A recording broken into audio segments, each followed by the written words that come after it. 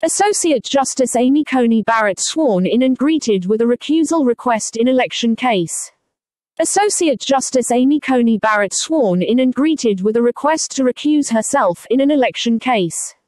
CNN Justice Amy Coney Barrett recited the judicial oath Tuesday morning in a swearing-in ceremony administered by Chief Justice John Roberts, officially beginning her tenure as the 115th Justice on the Supreme Court, and was greeted with a request to recuse herself from a key election-related case.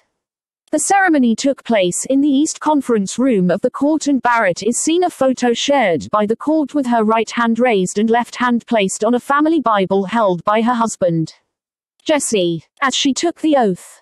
All Supreme Court justices participated in the ceremony except Justice Stephen Breyer, who listened by phone from his home in Cambridge and felt it was safest to avoid travel and attend virtually. According to the court's public information officer Kathy Arberg, all attendees wore masks and observed appropriate social distance for the ceremony. The court said Barrett's children did not attend. At the White House Monday, Barrett said in a speech it was a privilege to be asked to serve my country, and highlighted the separation of duty from political preference. My fellow Americans, even though we judges don't face elections, we still work for you. It is your Constitution that establishes the rule of law and the judicial independence that is so central to it, she said. The oath that I have solemnly taken tonight means at its core that I will do my job without any fear or favor, and that I will do so independently of both the political branches and of my own preferences. Barrett, 48, begins her tenure as Associate Justice of the Supreme Court a week before Election Day and is likely to serve on the court for decades.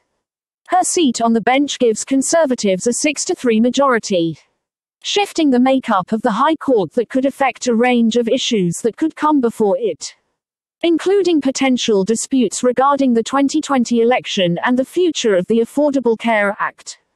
Lawyers for a Pennsylvania county filed a petition with the Supreme Court Tuesday asking Barrett to recuse herself from an election-related case. The Supreme Court is currently considering a request from Pennsylvania Republicans asking the justices to block a state Supreme Court decision that allowed the counting of ballots received 3 days after the election, even if there is no legible postmark. Luzerne County, whose lawyers penned the brief, supports the state court decision. Lawyers acknowledged that their motion comes at an inopportune time for Justice Barrett, this being her first day as an Associate Justice. But they said that they needed to move quickly as her participation would be catastrophic to the delicate foundation of integrity and public confidence upon which the judiciary sits.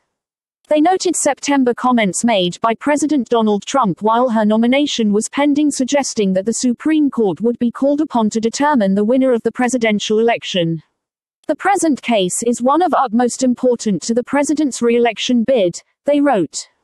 Just as President Trump has placed Justice Barrett on the Supreme Court with whatever hope or expectation he may have, he has also imposed on her the duty to recuse herself in this case. Her integrity and the integrity of this court cannot tolerate any other choice. At the Supreme Court, it is up to individual justices to decide whether they should recuse themselves. During confirmation hearings before the Senate Judiciary Committee, Democrats pressed Barrett if she would promise to do so, but she made no commitments.